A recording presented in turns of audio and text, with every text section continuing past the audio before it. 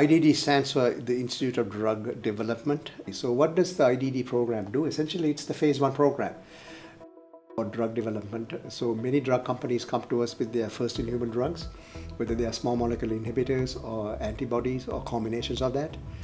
And our job is to develop them through the phase 1 IDD program. So what does the IDD program actually entail? We have doctors who do phase 1 clinical trials. We have the support staff, which are key to making it successful.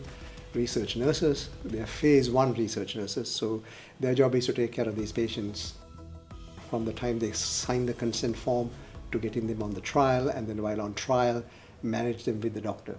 We have a portfolio of trials that we have built, and the IDD program keeps building new portfolios from various drug companies, including small biotech and pharma. And our job is to offer these trials to our patients who are referred to me personally or to another doctor in the phase 1 program. Over the last 20 odd years where the IDD has been around, FDA has approved over 25 drugs.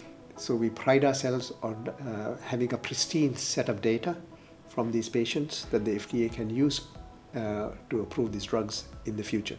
So the research portfolio for a phase 1 IDD program is mostly drug company sponsored drugs, but we also encourage investigator-initiated clinical trials where our investigators can come up with good ideas and work with drug companies to have various combinations that are not toxic and effective.